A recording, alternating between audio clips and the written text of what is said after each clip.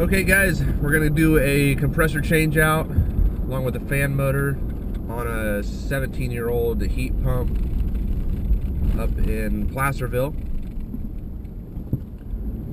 So it took me quite a while to figure out this call. When I went out and did the service call on it, the electrical breaker kept tripping, which made me think shorted to ground. And I checked the fan motor, I checked the compressor, and I could not find any evidence that the compressor was shorted to ground, at least through my meter. When I unplugged all the wires from the compressor and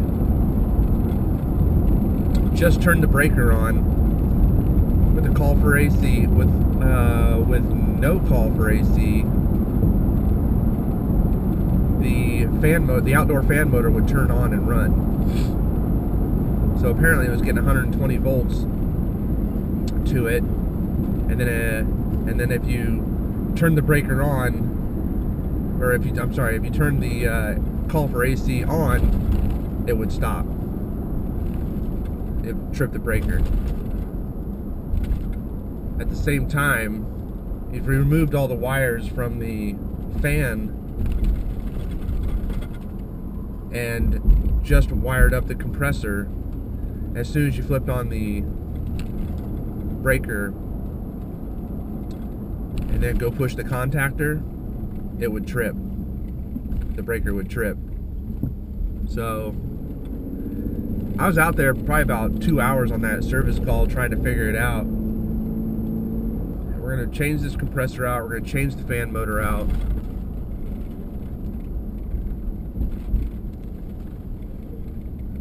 And let's see what happens. Okay, cool. All right.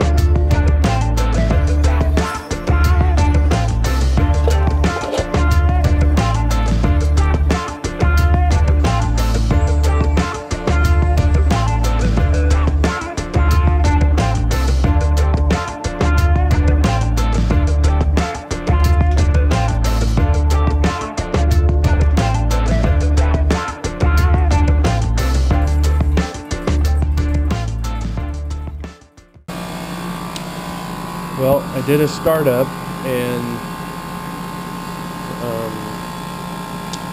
pressures and 407C started shooting up through the roof, and I started up and cool, and my suction pressure was really low. So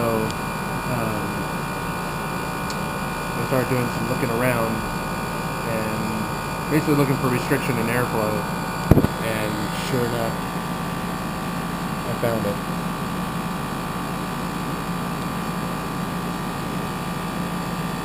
So that's probably what killed this compressor in the first place, and took the fan motor out with it.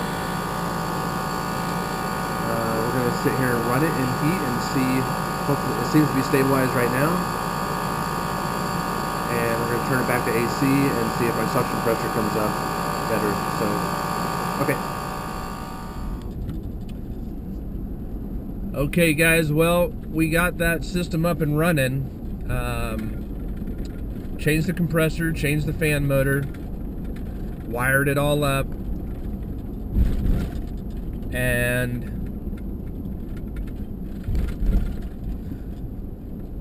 we dropped the 407C in there. So that was my first time running with 407C.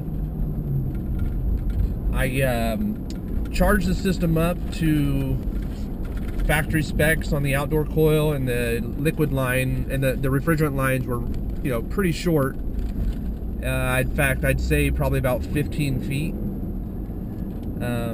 So I charged it up to 5 pounds 9 ounces, like the label said for R22.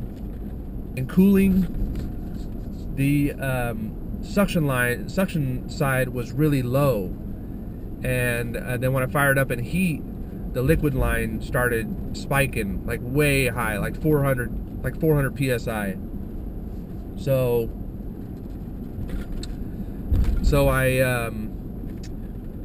it kind of made me think that there was some sort of restriction going on. So I went in and checked out all the filters, and lo and behold, I found that one filter that I showed you guys earlier. Found that filter, took it out, ended up having to still remove some refrigerant from the system because I had a little bit too much in there. That brought my pressures down to about 280 or so in heat on the liquid line, and then I flipped it back on in cooling, and I still had a good 20-degree split from there. So heating was good, cooling was good. I feel good being able to leave right now, go home, enjoying the nice town of Placerville, old Hangtown. Some of you guys ask me what's the mother lode? The mother lode is the highest gold-bearing region of the great gold rush here in Northern California, just outside of Sacramento. Well, we're up here in Placerville right now. Placerville is a small little town. They call it Old Hangtown. This was the last city in California with the death penalty rule, the death penalty law, where they could hang people. There's a bar coming up here on the right. I don't think it's open anymore, but there's a storefront up here on the right, and they talk about, or the guy's got a, let's see, it's up here on the right, but I think somebody stole it again. But there's a dude hanging from the ceiling up here. There he is up there on the right, Hangman's Tree. Yeah. I guess that dummy's been stolen a few times, and the city's just tired of it. It's kind of a,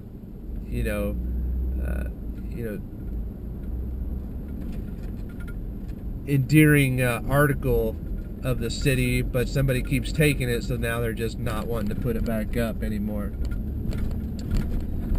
That's Placerville. All right, guys. Well, I'm gonna head on home. I appreciate you guys staying along.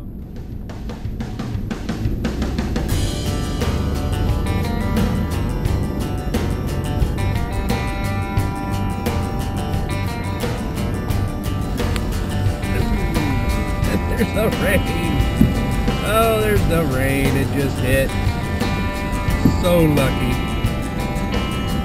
So lucky to miss that.